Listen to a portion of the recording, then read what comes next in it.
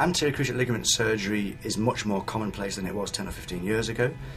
However, we're lucky enough to have specialist surgeons here who have a special interest in sports injuries who do a lot of them. It's not easy. Like lots of surgery, the more you do, the better you get at it, and we have a large series and do a large number, and therefore we do have a special interest in it. This is an ACL reconstruction that's been done with a hamstring tendon, and what has happened is that tunnels have been drilled in the knee to make a new ligament. Through the telescope, through the arthroscope, we drill a tunnel in the centre of the knee joint, through the thigh bone towards the outside. And over the years we've become more proficient at putting this in the right position, and we now put this in what's known as the anatomical position. We recreate what was there previously. The way the procedure is carried out is via a keyhole technique, or arthroscopically assisted. And we put the camera in, generally speaking, from the outside, we put the instruments in from the inside, and we do what's necessary to the knee to sort it out, fix the torn meniscus, treat the joint surface damage and so on.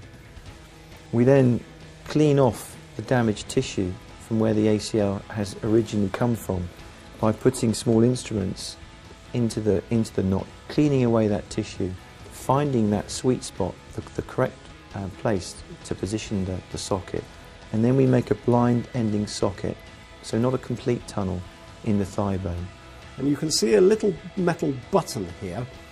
The graft, we take 2 of the tendons, we double them over so you have 4, and they are then put over a loop of very, very strong Kevlar suture that is around a little metal button.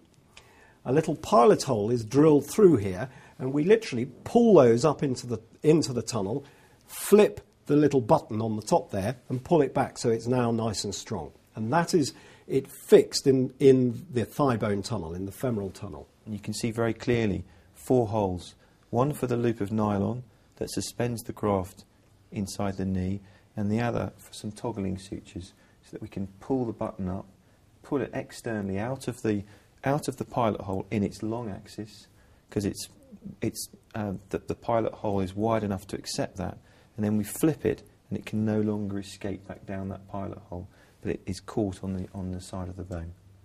In the Shinbone Tunnel, we've again become more anatomical over the last few years, and we now put that exactly where the old ACL used to be.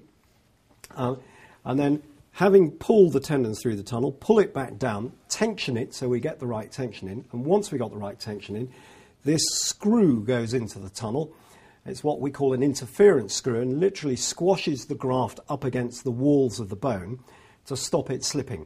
And the screw will hold it initially, and then the bone will grow into the tendon and heal it in there. You get natural biological healing. So that is just the interference screw holding it tight in the tibial tunnel. You can find more information about this procedure in the downloadable ACL surgery booklet in the resources section of the website.